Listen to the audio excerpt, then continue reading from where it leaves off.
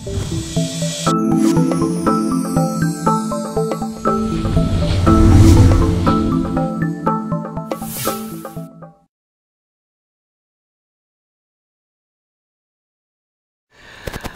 welcome to part 2 of our little short video series on the vertical battery grips. Last time you were with us, we talked about the vertical battery grip for the Sony A6000, and now we're going to talk about the vertical battery grip for the Sony A7 II. As I previously mentioned, that vertical battery grip for the Sony A6000 is a little flimsy and feels cheap. Really not the best product I've tried. Different story with this vertical battery grip. It is also an aftermarket battery grip, also made in China, but this is a much better made product, and I personally recommend this one if you're a Sony A7 II user. So let me show you how to put it on. To attach the vertical battery grip for the Sony A7 II, you'll have to remove the base plate for the battery compartment. That's pretty simple to do.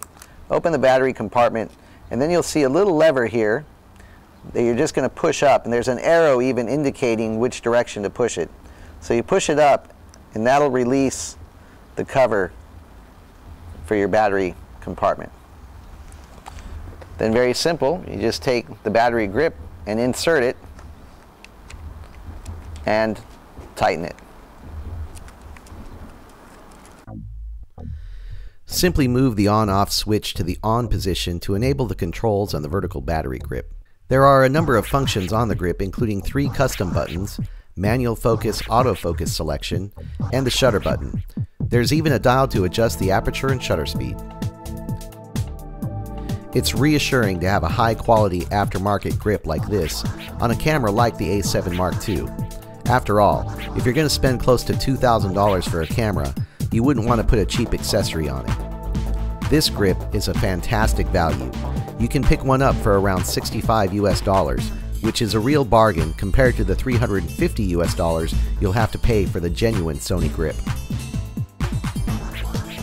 You can clearly see the difference in quality between the aftermarket grip for the Sony A6000 and this one for the Sony A7 II.